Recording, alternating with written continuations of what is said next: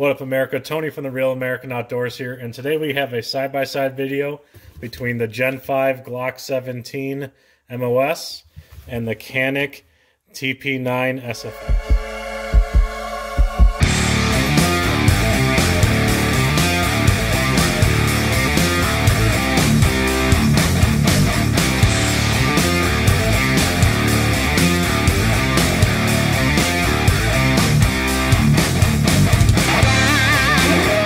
First, we're going to start with our safety check. As you can see, we are clear with our Glock 17, and we are clear with our Canik. So first thing we're going to do, compare barrel length. Let me take the Olight off.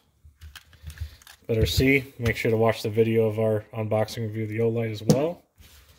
So barrel length, as you can see, the Canik is longer. The optic kind of gets in the way there. But the barrel is 4.5 inches on the Glock, and it is 5.2 on the Canik. Magazine capacity.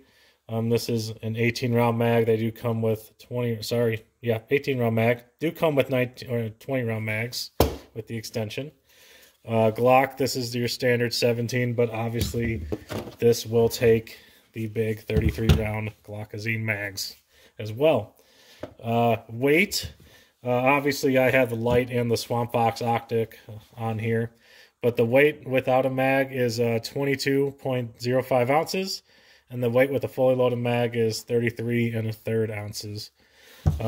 This one, empty, it's a little heavier, it's 1.8 pounds.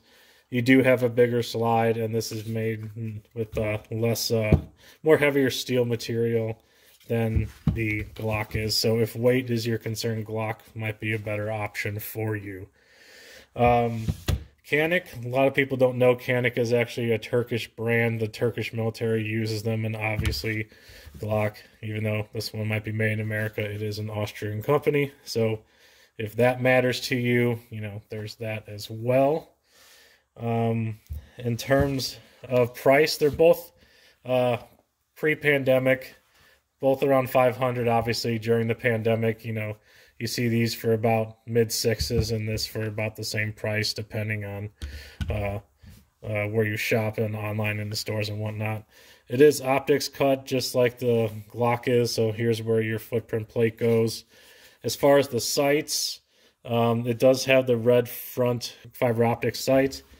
Glock sights are your standard. It's hard to see, but they are the standard white sights. But we have the optic here, so that's going to take care of that.